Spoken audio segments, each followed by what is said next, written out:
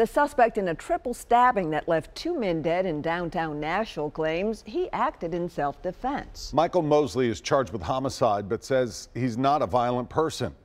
Tonight, News Channel 5's Nick Barris obtained exclusive video that seems to tell a very different story. Video that will be key evidence in the criminal case.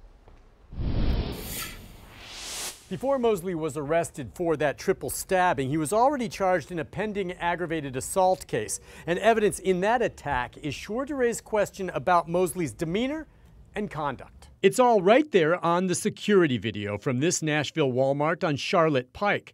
Metro Police say Mosley walks in with a gray hoodie talking on his cell phone.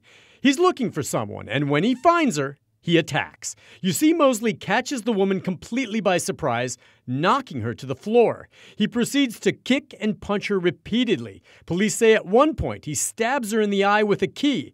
Then, as other customers approach, Mosley runs from the scene, out the front door, and into the parking lot. He's later arrested. Somebody just hit me in the eye.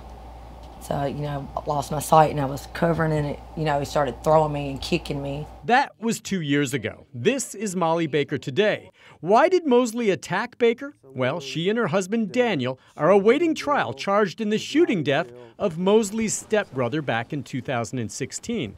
But Mosley was arrested for taking matters into his own hands by going after Baker.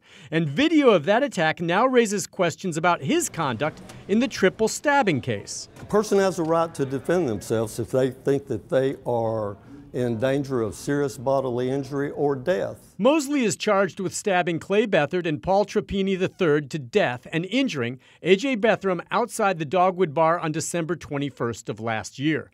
In a letter to News Channel 5, Mosley wrote, "I feel as though I've already been convicted by the way I was portrayed."